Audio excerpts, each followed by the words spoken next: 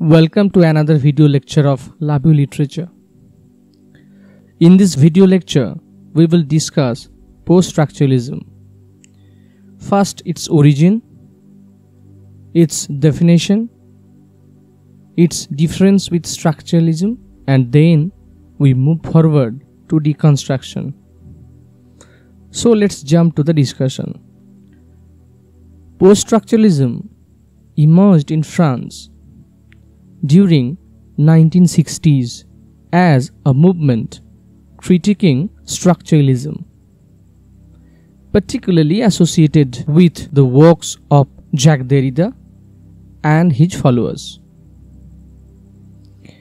In fact, post-structuralism is a literary and philosophical movement that both builds upon and rejects ideas within structuralism, the intellectual project that preceded it. Though post-structuralists all present different critiques of structuralism, common themes among them include the rejection of the self-sufficiency of structuralism as well as an interrogation of the binary oppositions that constitute its structures. Accordingly, post-structuralism discards the idea of interpreting anything within pre-established, socially constructed structures. Structuralism proposes that one may understand human culture by means of a structure modeled on language. This understanding differs from concrete reality and from abstract ideas.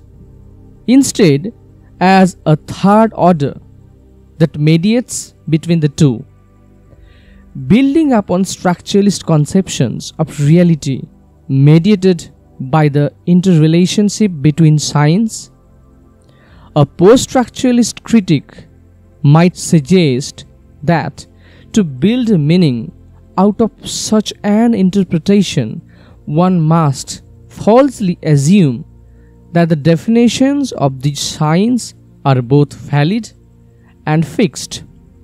This rigidity, tendency to categorize, and imitation of the universal truths found in the structuralist thinking is then a common target of post-structuralist thought.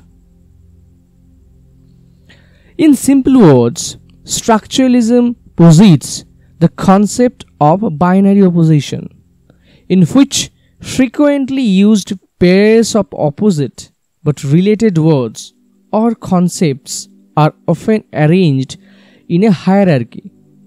For example, enlightenment, romantic, male, female, speech, writing, rational, emotional, signifier, signified, symbolic, imaginary.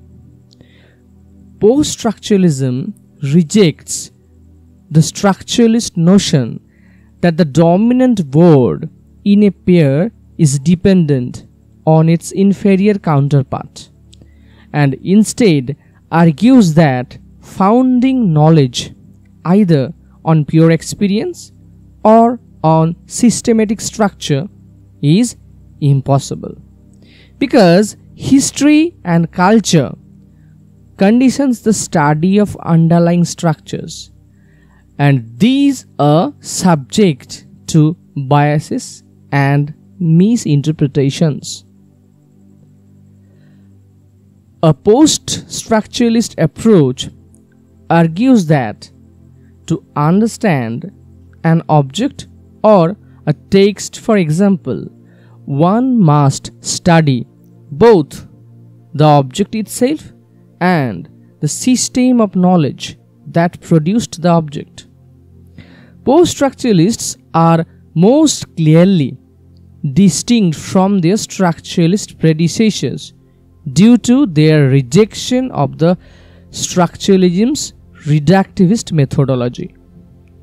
Instead, they pursue an infinite play of signifiers and do not attempt to impose or privilege one reading of them over another. Post-structuralist investigations tend to be politically oriented, as many of them believe the world which we think we inhabit is merely a social construct. Thus, the basis of post-structuralist theories lies in the belief of the inadequacy of language. Jacques Derrida's theory of difference proposed that meaning is inherently unstable due to the play of signs within language. This is because that a signifier and a signified exist within language, which provides the meaning of the word or phrase. At its most basic level, the signifier may be the letters F-I-S-H, which provide the reader with the signified, the word fish, which in turn provides a mental image of fish. However, the reader's image of fish may vary from a live goldfish or shark to a freshly caught trout or rows of John Dory in fishmonger's window. Thus, the interpretation that the reader lends to the signifier within the text is based upon the reader's experiences.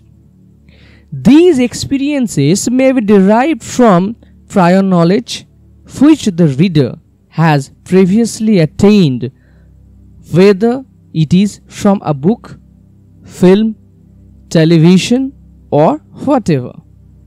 Thus, intertextuality is viewed by the post-structuralist as essential to the interpretation of the text, and as such exists as strength rather than weakness.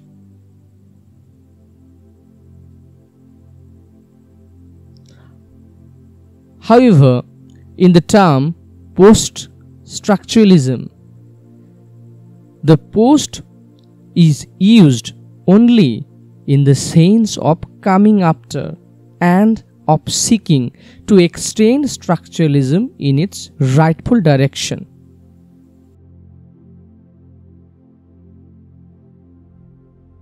From the above discussion, we come to know that post-structuralism is a way of understanding the world by studying the relationship between language and being.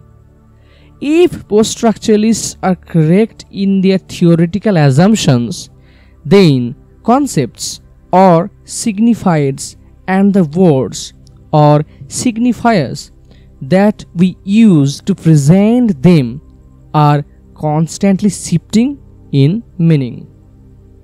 Thus, language and our experience of the world are also dynamically moving in reaction to these meaning shifts. For example, just 10 years ago, webs were associated with spiders. Today, almost everyone who hears the word thinks of the internet and websites available for viewing. A key tenet of post-structuralist thought concerns the idea of perspective. In brief, each individual occupies a unique position with respect to his or her environment. In fact, our identity and worldview is generated by an interplay of forces that encourages us to interpret experience based on our relationship to a specific situation. Now we move forward to deconstruction. Thus, post-structuralism is in fact heavily dependent upon structuralism, and it is not so much a move beyond as a move through its logic. Derrida, whose texts are more closely associated with this shift, puts the point succinctly and offers us a convenient description of the emergence of this movement and its dawning force in 1960s, especially around 1968. At the time, structuralism was dominant. Deconstruction seemed to be going in the same direction, since the word signified a certain attention to the structures, which themselves are neither simple ideas, nor forms, nor synthesis, nor systems. Deconstruction was also a structuralist gesture, or in any case, one that announced a certain need for a structuralist problematic. But it was also an anti-structuralist gesture. However, it is fair to say that it is Jacques Derrida who used Saussure's insights to develop deconstruction, a perspective that focuses on the lack of truth out there or at the center provide meaning. Let me explain this. Derrida showed that how all Western philosophical systems are dependent on a center. Sometimes it was dependent on God, sometimes on the self, sometimes on the unconscious. But structuralism had shown that the center is a fiction, merely another signified that has not been beyond language. Furthermore, Derrida focuses on the binary pairs that make meaning, arguing that rather than being polar opposites, each was dependent on the other for meaning, and we might say for existence. Hence, he also showed how all binaries, one of the terms, was always subordinated to the other. For example, man for woman, good for evil. To describe how meaning is produced, Derrida developed the term difference, meaning to differ and to differ.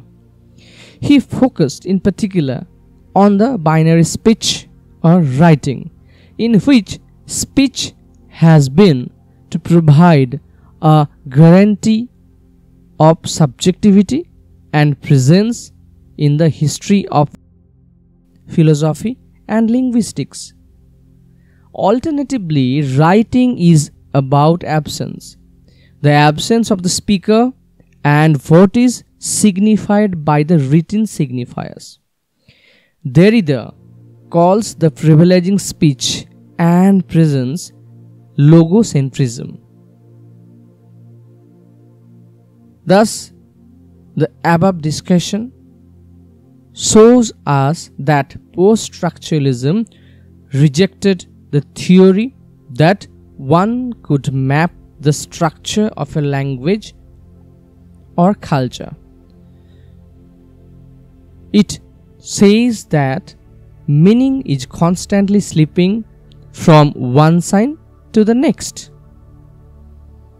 It also points out that signifiers do not produce signifiers. They merely produce an endless chain of signifiers. That's all.